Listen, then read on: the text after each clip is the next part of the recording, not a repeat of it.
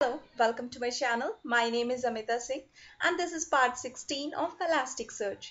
So in today's session, I will be covering the mapping creation in Elasticsearch. So guys, this is a continuation of index creation. So if you haven't watched my previous session on index creation, then please go ahead and watch, and then we can proceed. Then you can proceed with the mapping creation. So, before proceeding to today's session, guys, if you're new to my channel, please subscribe my channel. You can press the subscribe button. You can also press the bell icon to get the notification. So let's see what is mapping. Mapping is the process of defining how a document should be mapped mapped to the search engine, including its searchable characteristics such as fields are searchable, which fields are searchable, and if how they are tokenized. So guys, in my second session of Elasticsearch, the basic while I was explaining the basic concept, I have already covered the mapping part as well. So I have taken one example of RDBMS and Elasticsearch, and I was comparing that in RDBMS we have a database, we have a table, we have column and rows. So in the same way, in the Elasticsearch, the database is called index. The table is called mapping types. So today we will be seeing like what mapping types is, what it contains, means field, in the field, which field is equal to the column in the database. So let's check this out. So first let's go through the theoretical part and I'll be covering the practical on the Kibana. So fields are each mapping has a number of fields associated with it, which can be used to control how the document metadata is indexed. So there could be like n number of field associated with it, means I can have n number of columns associated with one table. Same way I can have n number of fields associated with one mapping types. Mapping types means table. So in the fields I can have the types, means data types. The data type of each field in the document can be controlled via the mapping, via the type mapping. Now, if we have a field, right, if we have a column, the column contains some field which must be having some data type. So this is what the types is. The types could be string, number, object, date, etc. So in today's session, I will be covering only the object and nested data type in Elasticsearch. So first, what is object data type? Object data type means, like guys, we all know, like in Elasticsearch we have a JSON, we create a JSON document, right? And JSON document is nothing but it's all our object. It is hierarchical in nature. This is what it is. So the JSON document are hierarchical in nature.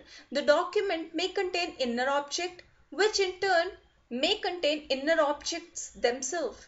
So basically our document, which is we say like a flattened structure, it is a kind of object in JSON format. It's an object. So we can have n number of object or inner object inside one schema or one table. So let's go and see.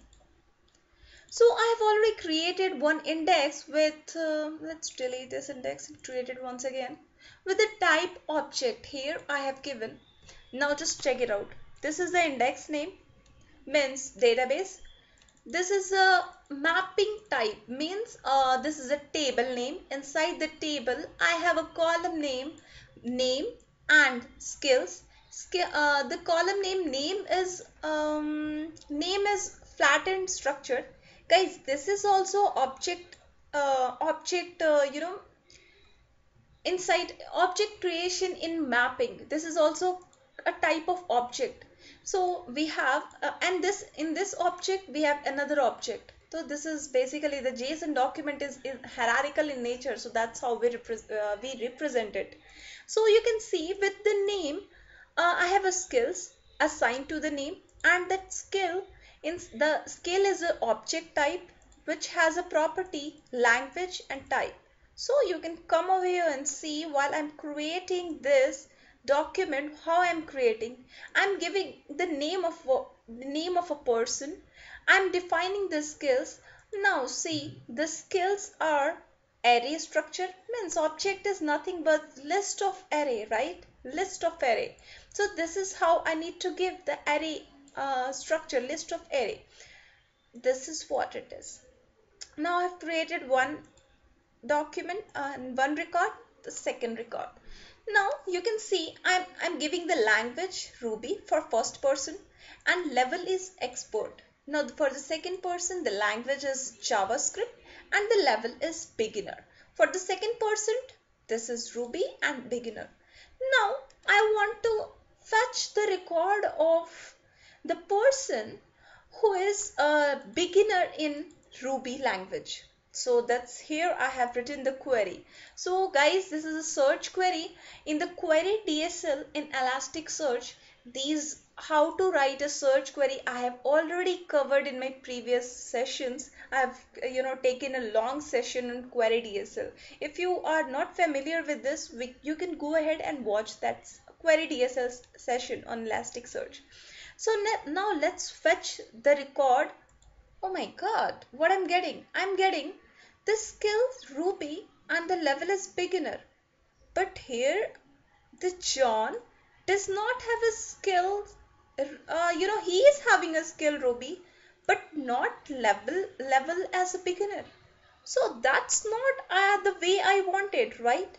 So what went wrong? Okay, now let's check this out. What has went wrong?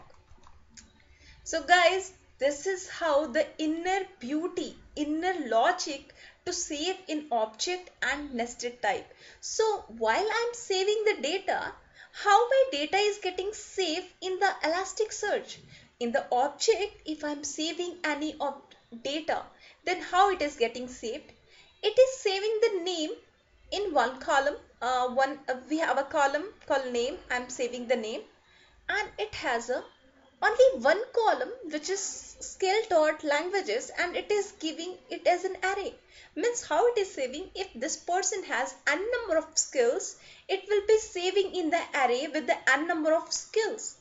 Okay, and if it is having n number of levels, it will be saving the n number of levels in one array. So how it works? It works like this way. Ruby can be mapped with expert, or Ruby can be mapped with beginner. So that's the reason why I'm getting these record over here. See, simply I'm searching Ruby and beginner, but I should not get this result. But because of this, I'm getting the result because it is saving the Ruby it is also mapping the Ruby with the beginner. So in Elasticsearch point of view, whatever data I'm getting, it's correct, but my requirement is not like this way. So now let's check the nested part. So nested part, how it works, it is defining all my nested, or we can say the array separately. So it is saving all the array list as a separate or as a different section. It is not clubbing all together. If you have n number of skills, it will be saving your n number of skills in the in this curly braces, n number of curly braces with this Ruby with this level, this language with this level. Means everything will be getting saved separately. So my requirement will work if I make the type as a nested, correct? It should work, right? So let's make it out. Instead of object, I will make this as nested. Now delete this. The object hierarchy didn't work in my scenario because I wanted the result of Ruby beginner. Now it is nested. So guys, this query will not work. What I have to do? I have to give the nested path.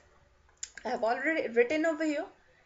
See, I've provided the nested path, that is skills, and the same way, the same query. This is a query DSL.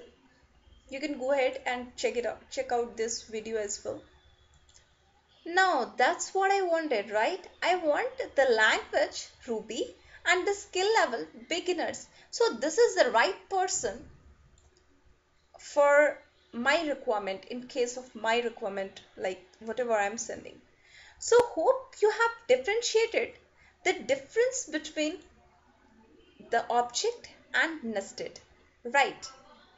So guys, hope I have made you clear in terms of object and nested. If you have any questions, you can go ahead and ask in the comment section.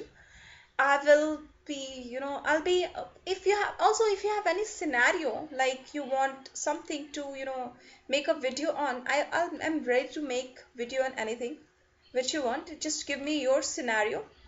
That's all for today's session. If you like my session, please press thumbs up.